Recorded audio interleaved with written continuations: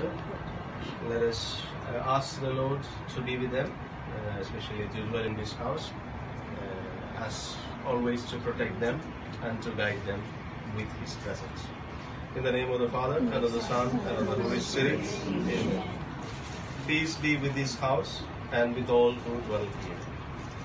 Dearly beloved brothers and sisters, let us pray fervently to Christ, who deemed it worthy to be born of the Virgin Mary, to dwell among us, in order that He may deem it worthy to enter under this roof and to bless this house with His presence.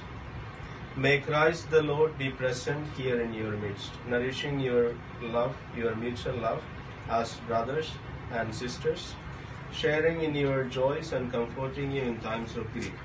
As followers of Christ's command and example, be primarily concerned with making this new house, a home wherein the sweet odor of Christ's goodness spreads far and wide. Let us listen to the word of God. The Lord be with you. And also with you. A reading from the Holy Gospel according to St. Luke. Glory to you.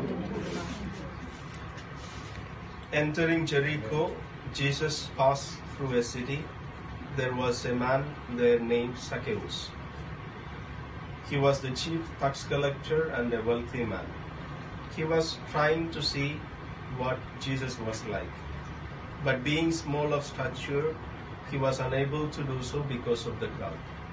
He first ran on in front, then climbed a sycamore tree, which was along the route of Jesus, in order to see him. When Jesus came to the spot, he looked up and said, "Zacchaeus, hurry down. I mean to stay at your house today." He quickly descended and welcomed him with delight. When this was observed, everyone began